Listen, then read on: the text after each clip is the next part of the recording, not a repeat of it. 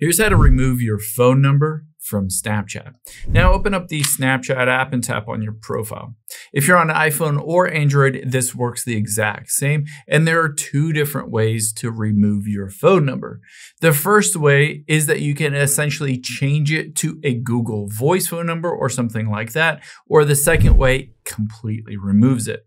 So let's tap on the gear icon at the top right and then tap on mobile number. Now you'll be able to see if I remove out my existing phone number, it doesn't allow me to save it. This is because Snapchat does require you to have a phone number in here.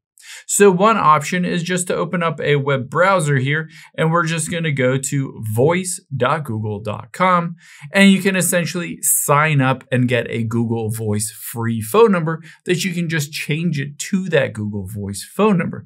That is one option. You can do this basically in Google Voice in the United States or Canada, or if you're in other countries, there's some other versions as well. Now, keep in mind, if you don't want to do that, you can just go back into Snapchat, and a way to remove that phone number is just to go back out here, scroll down to the very bottom, and you'll see at the very bottom, you can hit log out and log out.